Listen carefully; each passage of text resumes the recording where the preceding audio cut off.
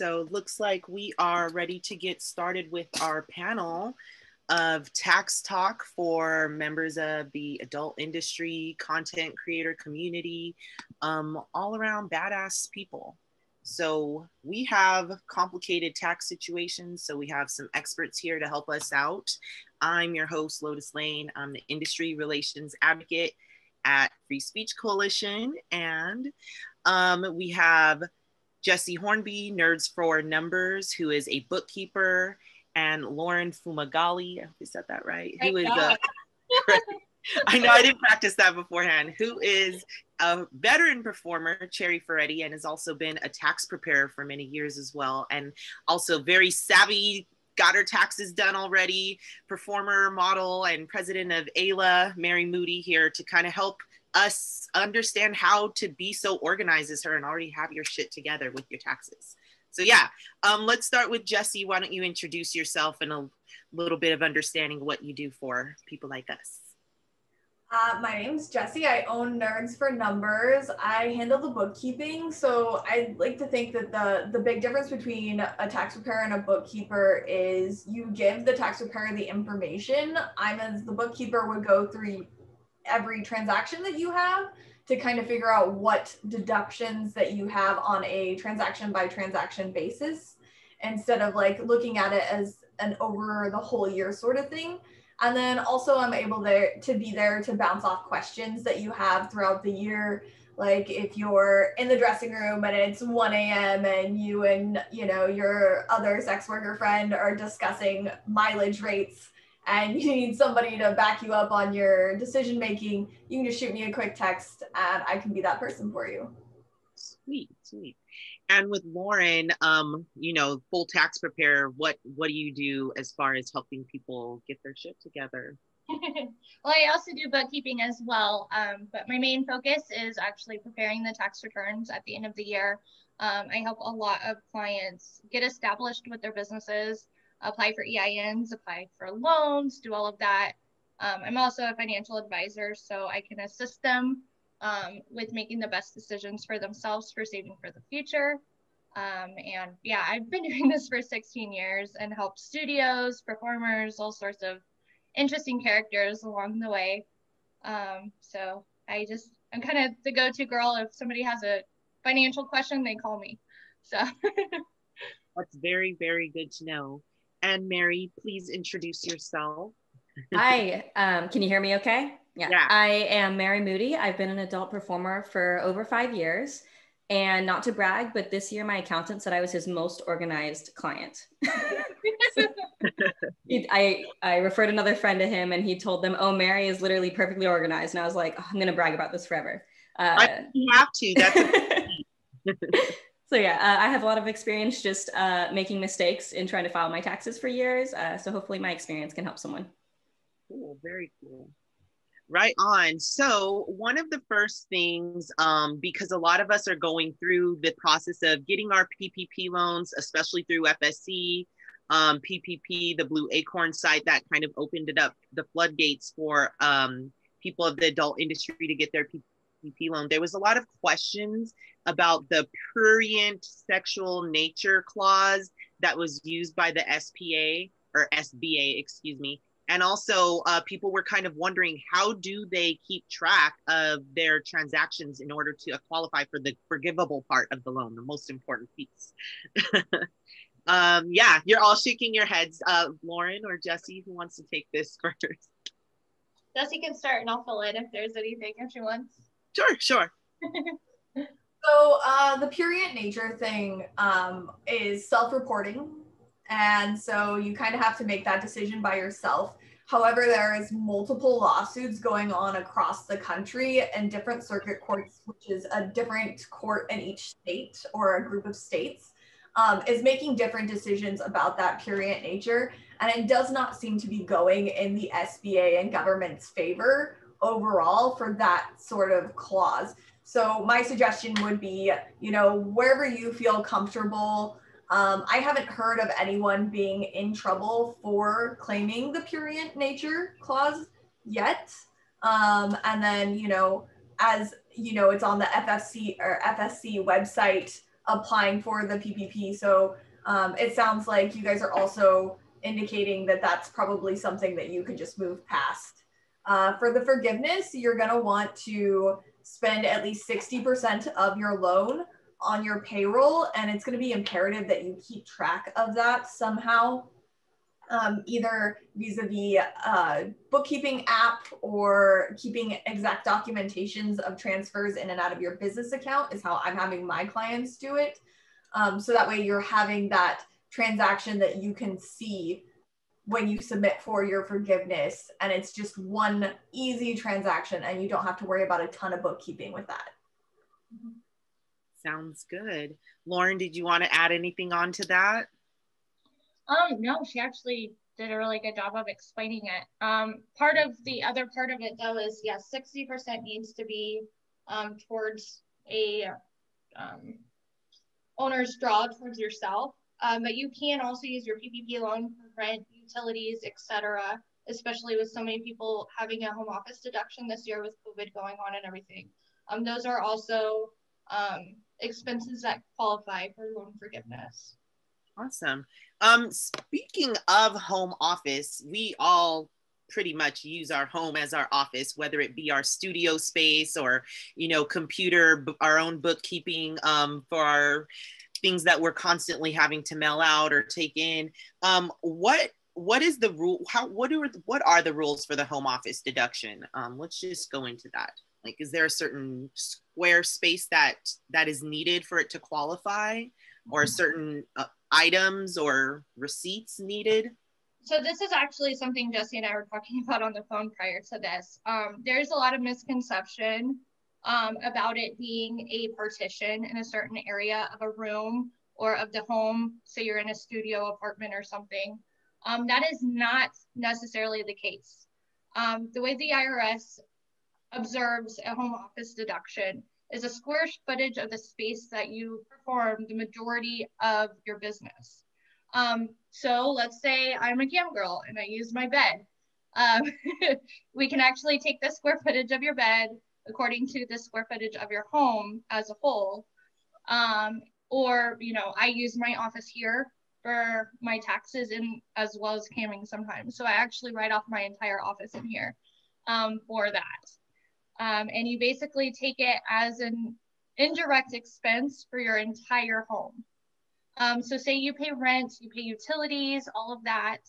On the home office deduction form, it will, calculate the percentage of your square footage of your actual location based on your whole home, and then it'll account for the credit against all of your expenses for the entire home for that year.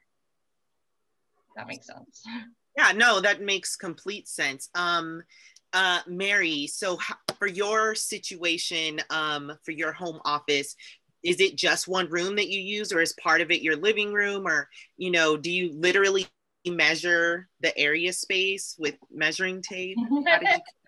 So I did not measure at all. And I kind of just estimated, but I rented a house I moved to LA in early 2020, and I rented a house to make one of the guest rooms, like a filming room. And then I have another room that is all of my storage related to my job, and also where I do my makeup and get ready for work.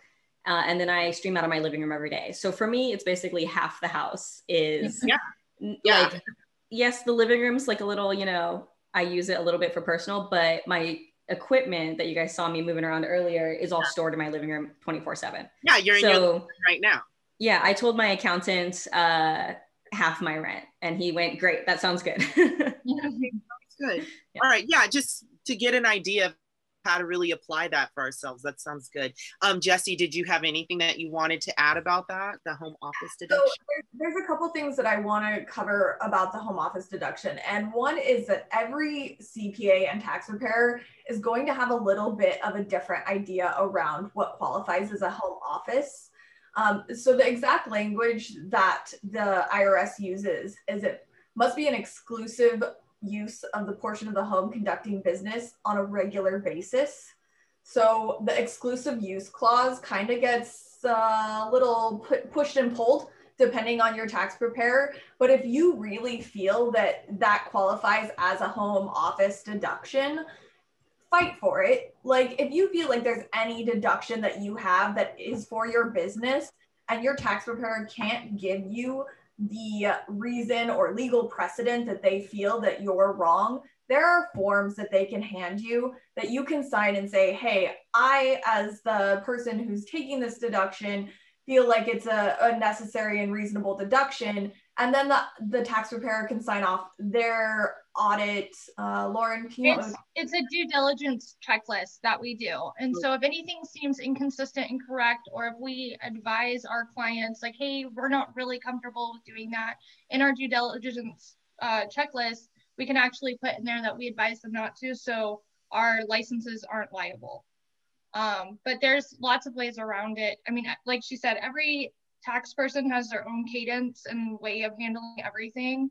I got my enrolled agent status with the IRS. I have asked a million questions with the IRS, specifically with sex workers. That was a big question, especially with the home office deduction. And yes, like Jessie and I were saying, the partition isn't necessary, and you can totally estimate the square footage. You don't need to get a ruler or a measuring tape out and measure the exact square footage. You can kind of guess. Sweet. And then on top of that, just a little bit more with that, Lotus, I wanted to say, so I know that some people do their own taxes and they don't go to a tax preparer. If you didn't keep track of all of your rent and utilities and home office deduction, there is also a basis, which is $5 a square foot for business use, that you can use if you didn't do a great job with tracking your expenses. However, I think this goes to the point where it is important that you find people who are knowledgeable in your industry so you don't have to fight so much for those deductions that you deserve. Right, people like yourselves, people that work with people like us. That makes complete sense. Yeah, because there's also, I know that there's a lot of fear sometimes among sex workers about finding a tax preparer because they feel that's like completely outing themselves or putting themselves at risk for, you know, being scrutinized or audited in some extra kind of way. So you're very right to look for people familiar with what we do. Yeah. Oh, and if I could add, for me, well, I moved to Los Angeles, which made it a lot easier to find an accountant who was comfortable with my job. But the first question I ask is, I'm a sex worker. Are you familiar with deductions I can use? And luckily my accountant went, oh, escorting or porn? Oh, so I was like, great. He doesn't, you like anything I do, he'll be happy. But I just upfront say like, I work in the adult film industry. Can you help me get like very specific write-offs to help me? And if they're like, maybe, then I just move on.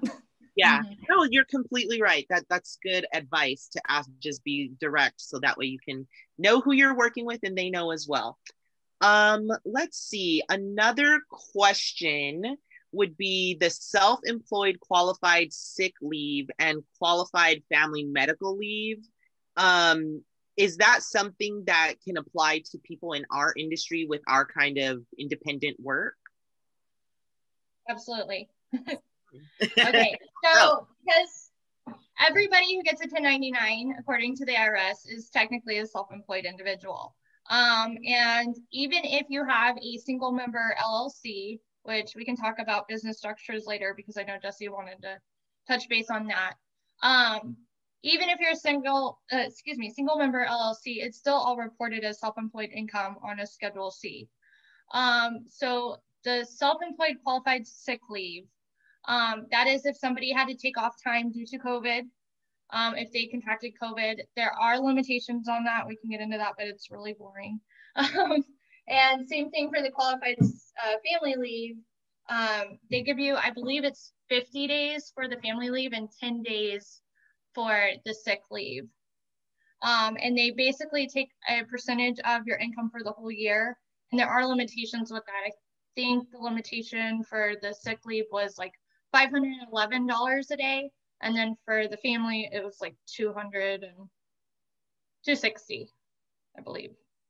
But yeah, so you do qualify for that completely if you did have to take off time for your family or for being sick yourself or taking care of somebody who was sick during COVID. And it's a great, actually, really nice deduction to have, or credit to have, excuse me, for this year, because I know a lot of people were struggling and did have to take time off of work. Yeah, That's good to know. Yeah, so speaking of structures of corporations, many of us had to do the LLC, S Corp, C Corp situation, especially here in California.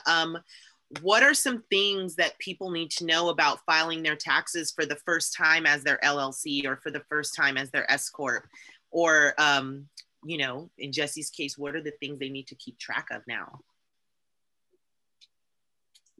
So just to be clear, I don't know a ton about the LLC and S Corp formations. That would definitely be more of a Lauren question. But the parts that I wanted to touch on were getting your EIN so that way you can get your business bank account, and registering with your state and local business associations or businesses.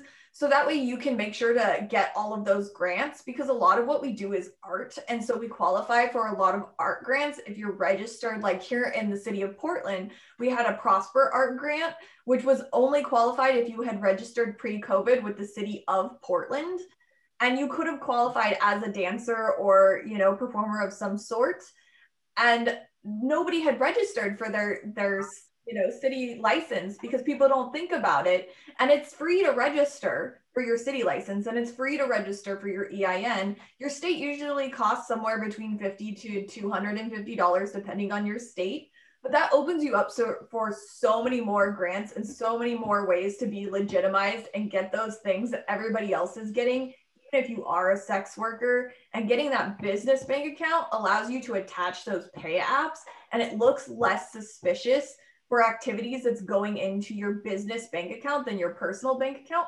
Also, if they seize your account, which we all know happens on occasion because things are assholes, then you can be like, oh, well, my business money is in this account. It's not attached to my personal account. I even suggest that you get them at 2 different banks.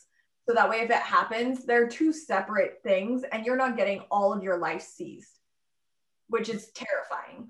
Yeah, no, totally. That's a really good tip. 2 different banks, not the same one. Completely good advice, because I never even thought about that myself with the whole licensing with the city and the state. Lauren, did you have something to add on that as far as the business structure for LLCs, S Corps, and what people may need to know for filing their taxes as the first time as not an individual, but their company? So if you do obtain an EIN and you want to go ahead and file for an LLC, you do have the option to opt in as an S Corp, and I'll talk about that in a second.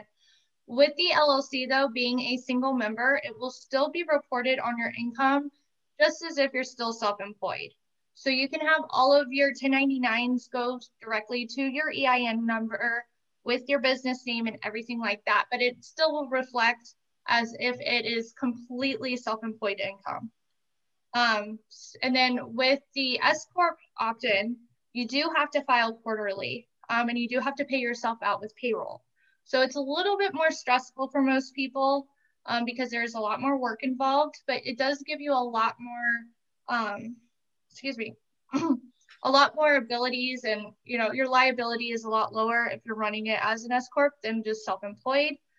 You're able to qualify for different insurances that you wouldn't be able to do if you were just self-employed, even if you are just a single member LLC. So, you know, say, God forbid, something horrible happened and you had business insurance on yourself. You can't get that as being self-employed the way that you can with your S Corp. But you do have to file quarterly, and you do have to pay yourself out payroll as well, being an S Corp. But then at the end of the year, you get a K-1 that all your 1099s get run through your S Corp tax return. So you'll have to do an S Corp tax return and then your personal tax return to reflect the profit and loss from your S Corp. That makes sense. So. Yeah. And yeah, it looks like did you have something to add, Jessie? Question for Lauren that I get from a lot of clients. Is there an amount that you would advise that they would start to switch to an S Corp from a sole proprietor? I know that's a hard question, but I think people jump the gun a little bit too much on the S Corps and then have to worry about dissolving it. And it costs a lot of money to form an S Corp, and there is a lot of paperwork that goes with it. And I think some people don't realize that it's a whole process. You're becoming a whole business. Mm-hmm. It's an entire entity. Yeah, I mean, there isn't really an amount that it's like, oh, okay, you make, you know, $250,000 a year. Now it's definitely time to file an S Corp. It's more of a personal preference. Usually if I see people making, you know, at least $100,000, I usually advise them just to go ahead and not file quarterly, but make estimated quarterly payments. Even if they are Schedule C self-employed individuals, it's really important to stay on top of that so you don't have any interest or penalties or anything like that at the end of the year if you do end up owing that tax season. I mean, the nice thing about the S Corp is, you know, even if you make $120,000, you can, you know, claim a little bit more than just like the home office deduction that you would if you were a self-employed individual. There's a lot more benefits to do it, but it's really a personal preference and a comfortable, if you're really established, is kind of where I say, okay, you know, you've been consistently a Schedule C LLC person for the last like several years.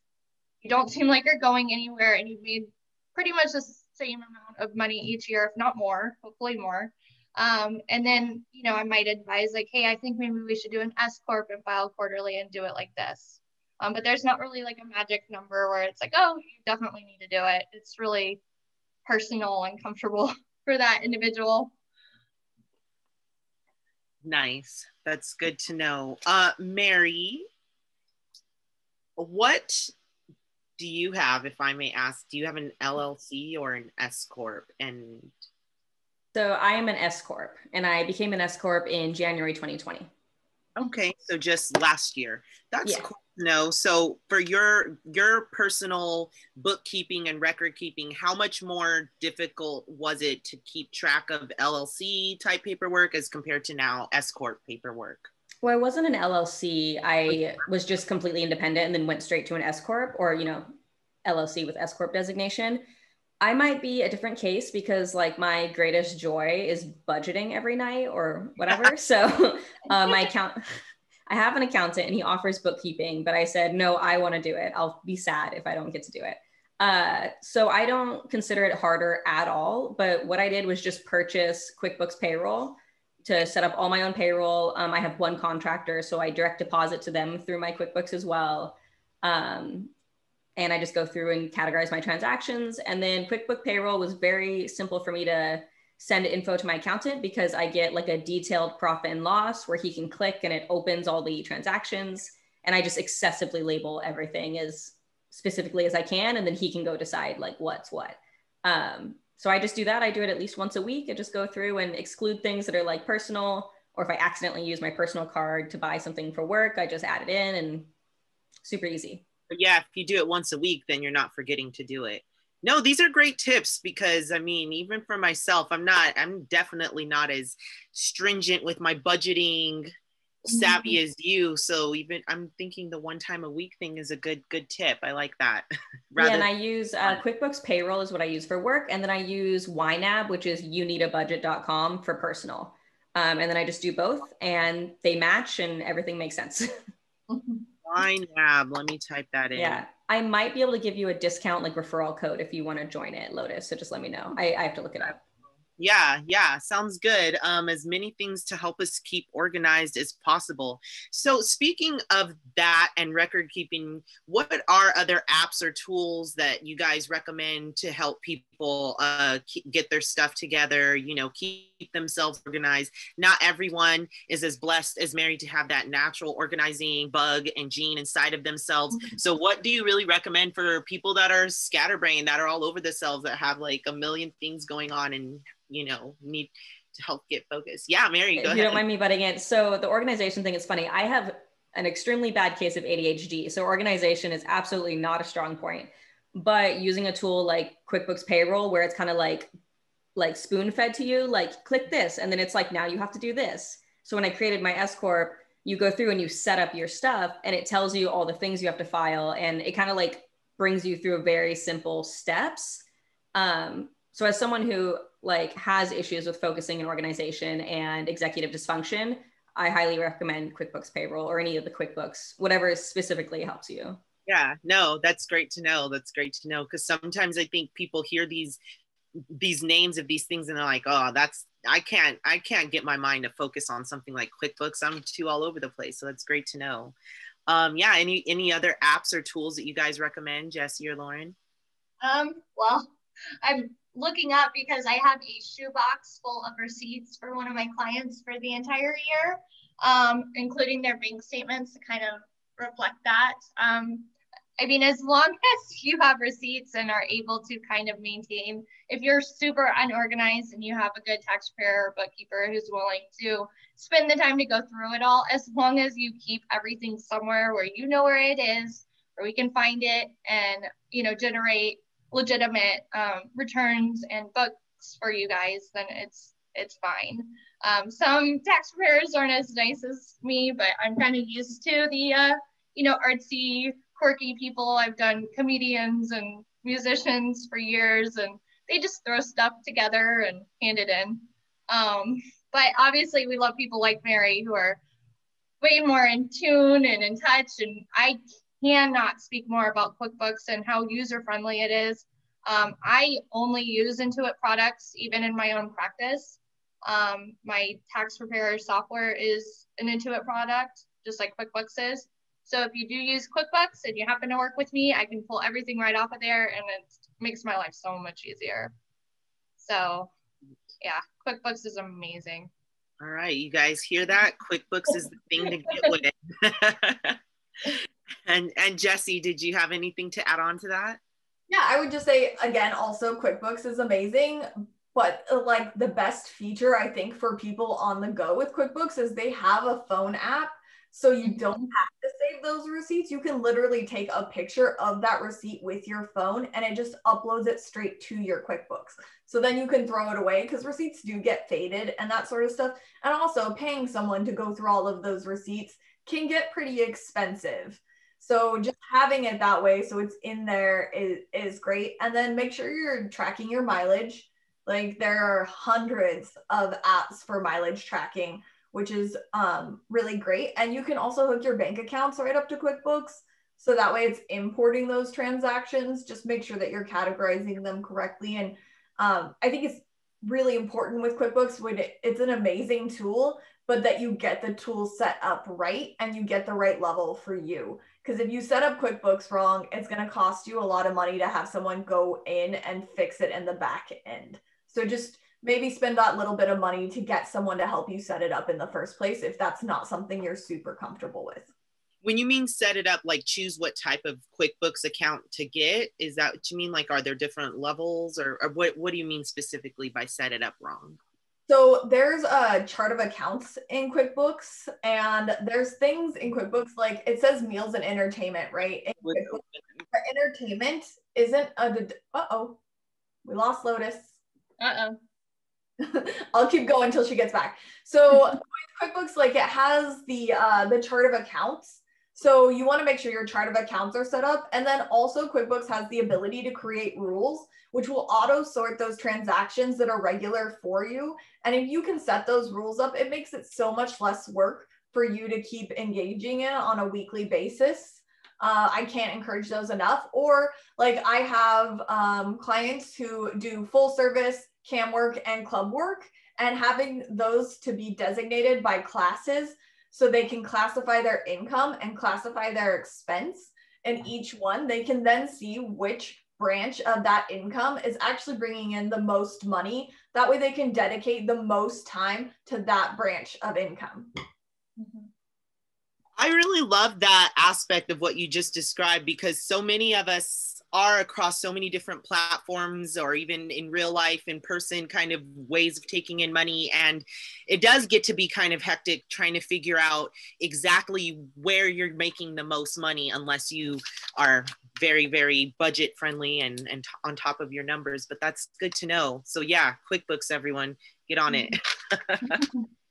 I was going to say, if there are any questions in the audience, feel free to type them into the Q&A part of the screen at the very bottom, or you can type them into the chat. Let's see.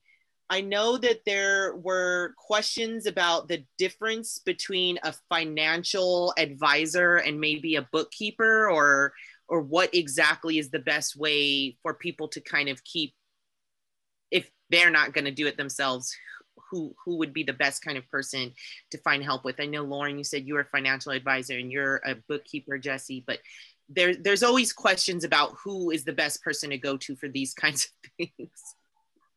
Right. Lauren, you wanna start with that one? You've got much more life. Sure. I mean, I think to help you get organized and set up, bookkeepers are absolutely amazing. Bookkeepers tend to spend almost all of their time on QuickBooks or whatever app that they prefer to use, where I spend more of my time actually advising people, consulting people, and then actually preparing tax returns. I do have a few bookkeeping clients that I keep on, but I don't like doing bookkeeping. I would much rather prepare taxes. So I think if you're looking to get more organized, definitely get with a bookkeeper and have them assist you with the whole process. Like Jessie was saying, getting your chart of account set up properly, make sure you are getting the right QuickBooks. I think there's 4 different versions that you can get. And as long as you get everything set up and organized properly, when you come to somebody like me to actually prepare your taxes, it's a lot smoother process and won't charge you as much to go through your entire shoebox. You know, and so it definitely makes it a lot easier for people like me if you have a legitimate and a good bookkeeper who knows what they're doing and can stay on top of everything for you. Right. Sounds great.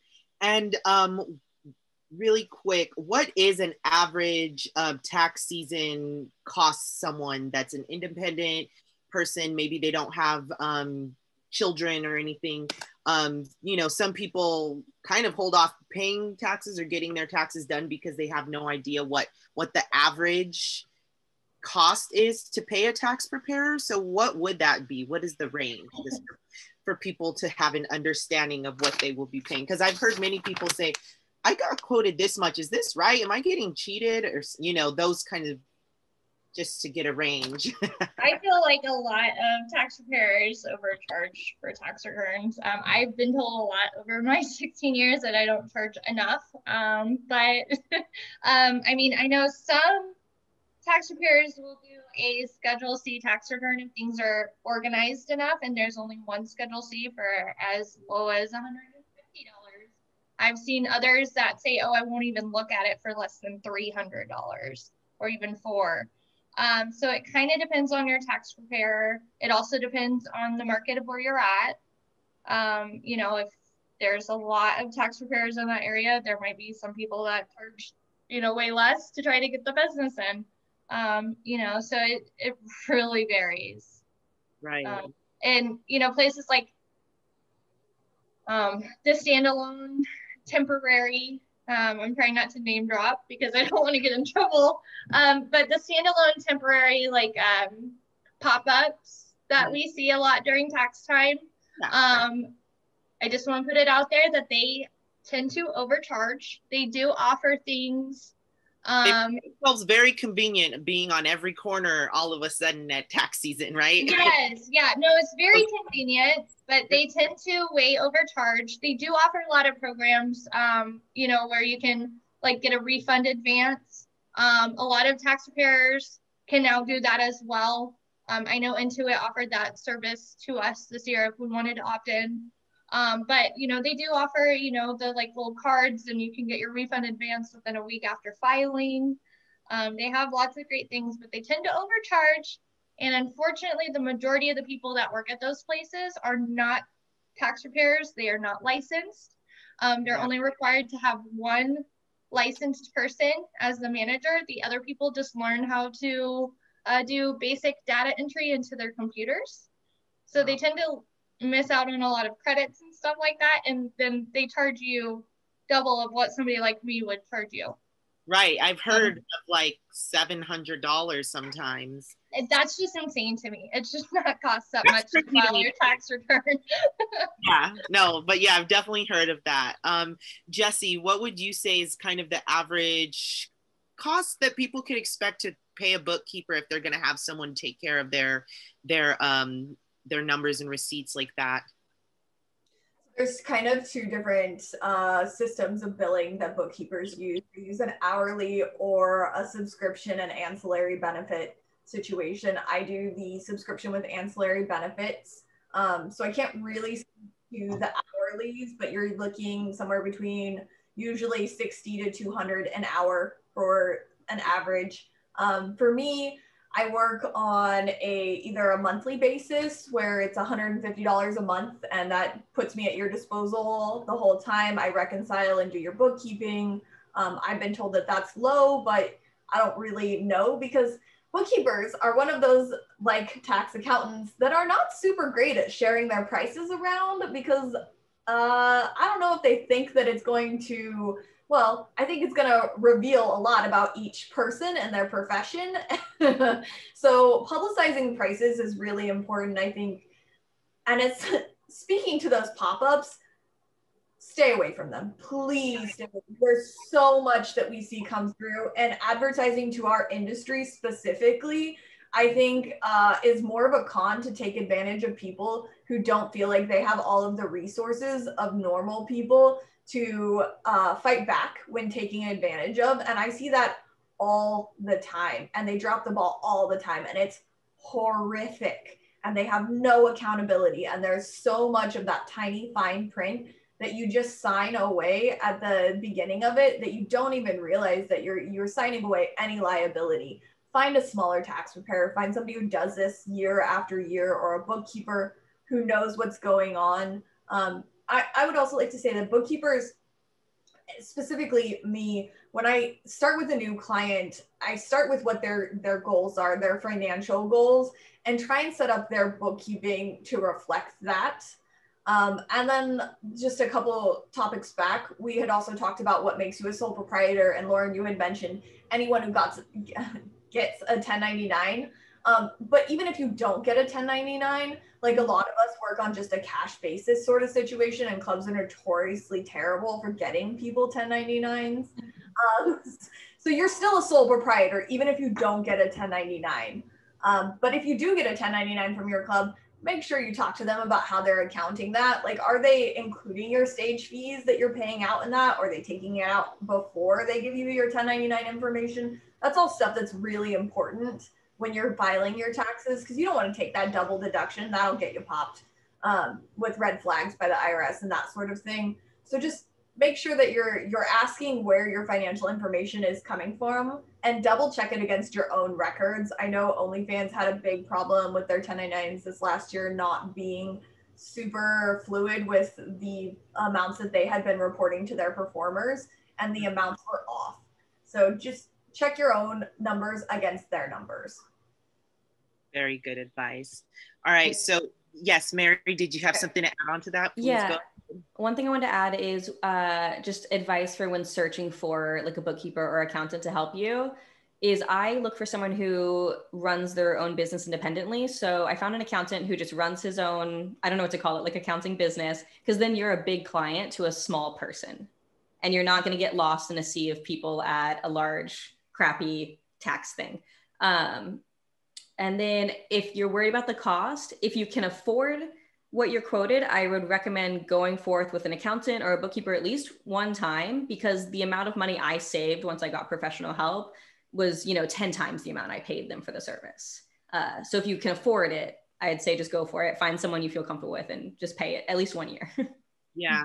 Oh, good advice. Definitely the independent route. Yeah, I've worked with those pop-ups before in the past, and not good. Anyway, so Ella Darling asked, do you have to have a business bank account to use the PPP loan specifically? You don't necessarily have to. It definitely, like Jessie was explaining earlier, it's definitely a lot easier if you have your PPP loan sent to your bank and then take out 60% of that and then send it to your personal. That one transaction, when you present that to them for the loan forgiveness, will qualify you for that forgiveness. You don't necessarily have to. It's just a little bit more paperwork on your end and making sure that you are accounting for all of the things that do qualify you for the forgiveness. So you just have to make sure that you're keeping track and running it all through that one account so that you can prove it later on. So if there's no business bank account, like if they got the money, would like transferring it to a savings account be like qualify as like, that's my money. Yes. Okay. Got you. Yes, yes. Yeah, because maybe some people don't have we're just telling you, I mean, 60% will definitely qualify you if you're taking an owner's draw of that amount. And then you can also, like I said, you can use it for rent, utilities, any operational expense that you may need. Say you need a new computer because your computer died and you're a cam girl. You know, that's a necessary operational expense that would actually qualify you for the loan forgiveness. Got you. That's great to hear. So yeah, also another question kind of in relation to those pop-up tax places, this is in reference to the online tax kind of prep companies. Would TurboTax be a good or a bad idea? I like so as somebody who has also worked for TurboTax, and again, they're an Intuit company that is linked up with QuickBooks as well. I love TurboTax even as a tax preparer, but I did find working for them and also assisting some people who started theirs on TurboTax and said, I'm totally lost and I feel like I'm missing this credit. Can you please look at it? There's a lot that TurboTax misses when it comes to special credits and deductions. They are very user-friendly. So if you don't feel like paying a tax person to prepare your stuff, then you can more than welcome sit down and do it. But a lot of times you might not get the refund amount or all the credits to lower your tax liability if you're using something like TurboTax or H&R Block Online. And that's just from my personal experience because I've worked for them. So that's why the thumbs down for me is, as a performer who I do a lot of research on Google and I try really hard to make sure I get all the deductions, I still was paying 25% or 30% of my income in taxes using TurboTax because I just couldn't figure out how to deduct certain things. And then it tells you that you can't deduct certain things. So as like a novice performer, I would just, if you can afford it, pay someone at least once, because I couldn't, even though I really love budgeting, I couldn't figure out how to save myself that much money through TurboTax. That's good. Having a good bookkeeping base also makes TurboTax easier to use. Like, there are some people who have very, very simple returns that I don't know if they necessarily even need a tax preparer if they're making like 15 grand. Like, going to a tax preparer is kind of, you know, like, meh. Just make sure that you have good records and good bookkeeping going forward. And then when you do get to a point where you can afford a tax preparer, you're like, oh, well, I do need that deduction. Definitely see a professional in our industry who can help you with that. That's great. Absolutely. Yeah, I turn away clients all the time where I'm like, you know, I'd feel really bad and guilty taking your money from you to do this tax return when I know you're intelligent enough and organized enough to just go on TurboTax and file it for free. Because there are, you know, all the free filing ability. You have to meet the income limitation and all of that. And then a lot of people, even with Schedule Cs, can file for free if they make under, I think it was 32, isn't it? I think it's 32. I haven't checked this year. So yeah, but there, you know, a lot of people can free file. So yeah, if your income isn't that much, then I feel bad taking the money from those people. I'm like, just go on TurboTax, you'll be okay, you know. And you should at least talk to someone that's going to be honest enough with you like that. Unlike those pop-up shops, they'll take anybody. Yeah. So yeah, the next question from Selena says, they're a newbie to the industry, and as a creator, they're still learning, and it is very overwhelming. They're not LLC registered, and they're learning about what it means to be self-employed. What do you recommend that they first focus on getting together this first year of filing with a preparer? That's more of like a bookkeeping question, but do you want me to go for it? Because I'm fine with it too. I was honestly waiting for Jessie. I was like, oh, she's got this. So for me, the first thing I would set up is your EIN because it's free. And then after getting your EIN, I would get your state license, and then I would get your city license, and then I would get your business bank account. Those are the sort of things. Then I would decide what are your goals from that point? Like, is your goal to make the most amount of money? Is your goal to pay the least amount of taxes? Are you looking to buy a home or a car or clean up your credit? All of those make a difference in how your money is going to be directed. And there are things like, you know, like if you're buying a home, different states have different tax shelters essentially for making that income tax-free, or different programs for like saving for college or saving for your kids or daycare. Like there's so many different avenues to go through. And that's why it is important to talk to someone right off the bat to figure out where you're headed financially and what to get together for Lauren to do her job the best that she can do, and set up that app or software for you with those goals in mind. I know a lot of people that I work with are worried about losing their state-sponsored benefits. So get free healthcare. So that's something that we really need to work on, is being like, okay, well, you can make up to this much money, you know, on your books. So we need to figure out how that's gonna, you know, where we can put the rest of that money that's going to be tax-free or money earned that doesn't necessarily affect that bottom line of that income requirement. Those are things that are really important. Yes, especially with people getting government help in unemployment or child support, things of that nature. Yes, got you. Thank you so much. If there are any more questions from the audience, please let them be known now. We are getting close to the end of our panel.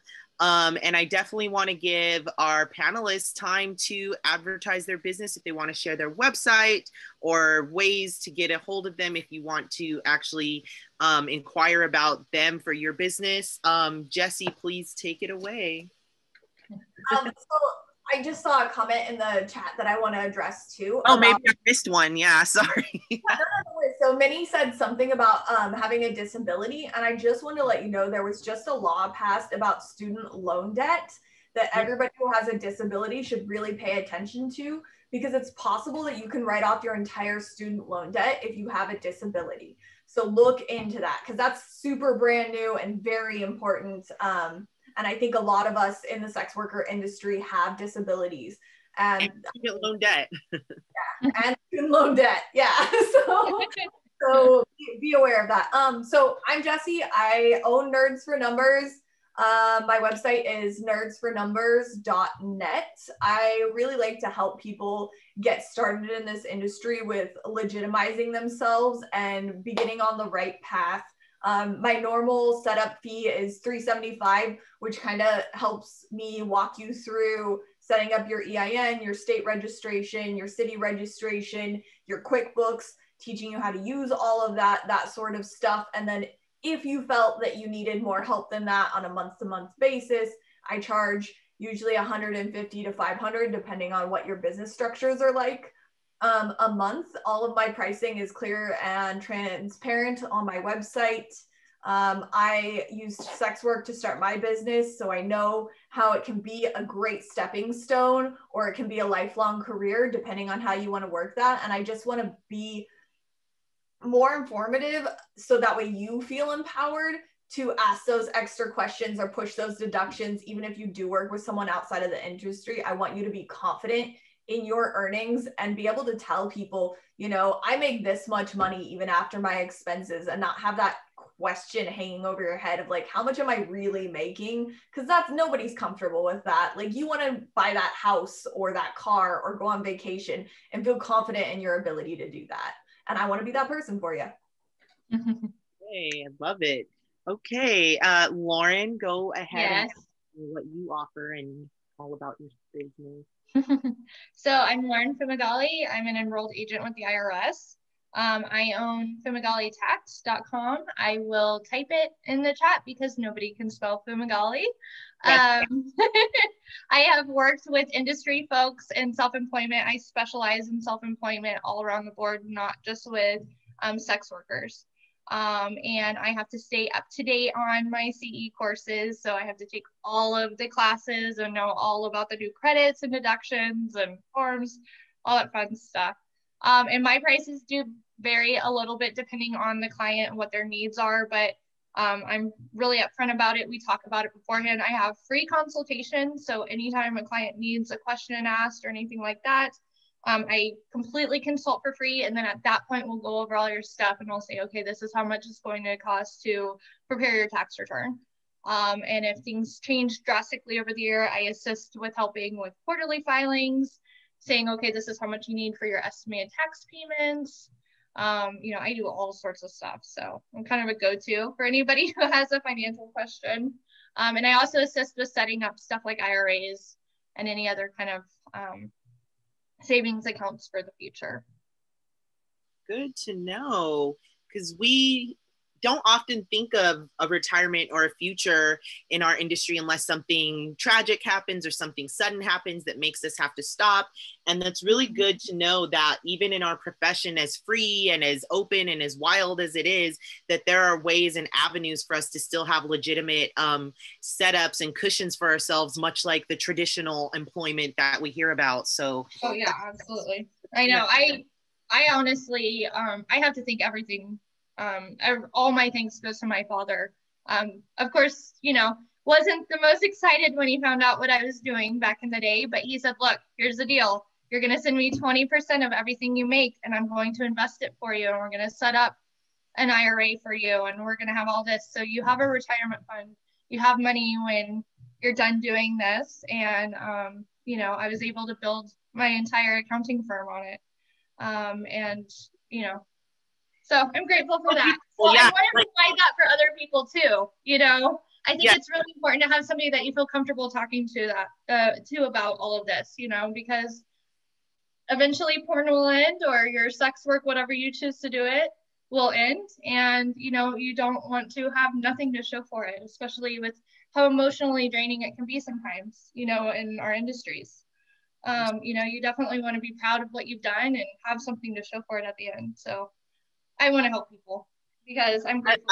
I love what you both have just said, because we couldn't have brought together two more perfectly suited panelists to speak to us about this.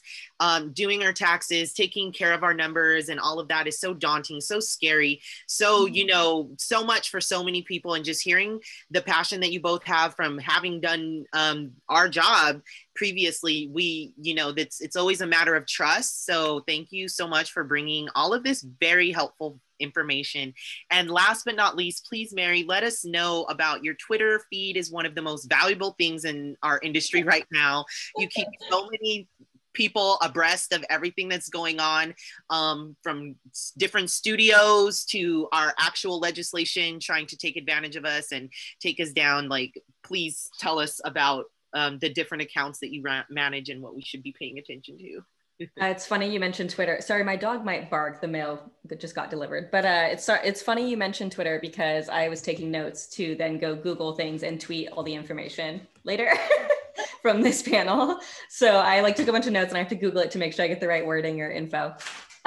So I can put my Twitter in chat. I don't necessarily tweet a lot about taxes, more about legal issues and in the industry and what is happening legally. That also the information about the disability ability to write off student loans, I'll be looking that up and probably tweeting about it too, because a huge amount of sex workers are disabled or similar. Yeah, I put my Twitter in chat. I don't know, I just tweet about everything I find out that I think is important that goes around the laws around sex work in California and in the United States. And I don't know, anything I find that's helpful.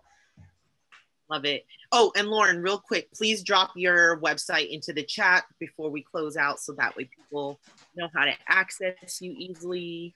And yeah, thank you so much, everybody that came to watch and listen to these very knowledgeable panelists, spend their time with us. And thank you so much for also sharing that with us.